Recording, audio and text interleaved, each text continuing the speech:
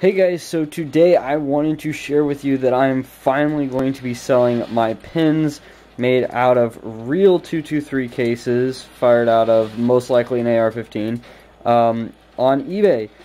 So these are going to be 11 bucks with free shipping, of course. And today I'm going to be providing them in 3 colors, as you can see here: blue, red, and black.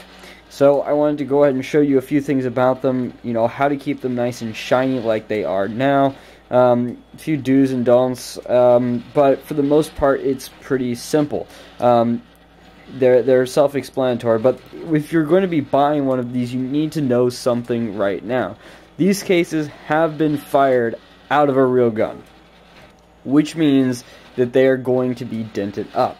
It's going to be very difficult to see in the video, but you can see right there, there's a dent, and there's going to be a dent right about there in almost every case, because when these are thrown out of the gun, they hit the side of it real hard, and of course brass is very soft, so it usually gets dented.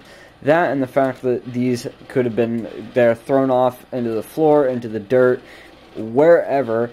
These particular ones were from an outdoor range, so these were thrown around, stepped on, I mean, pretty well abused, so it's pretty much unavoidable. All of them are going to have some sort of dent or whatnot in them, so just know that right now, and it's pretty much impossible to avoid.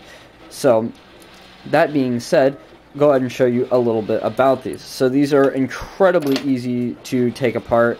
Of course, it's just the top. You just hold it like so, twist it and pull back, and it spills its guts just like that. And these are standard Bic ballpoint ink cartridges, so if for whatever reason you end up using your pen so much that the ink cartridge gets low, they're very easy to replace, just like so. And then you just have the regular shell of the pin. You can kind of see the light down there.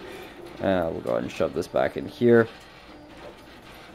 And, of course, the mechanism, as of now, is also the standard Bic mechanism. At some point, I'll probably make these myself out of maybe metal, and they will be Mutech branded.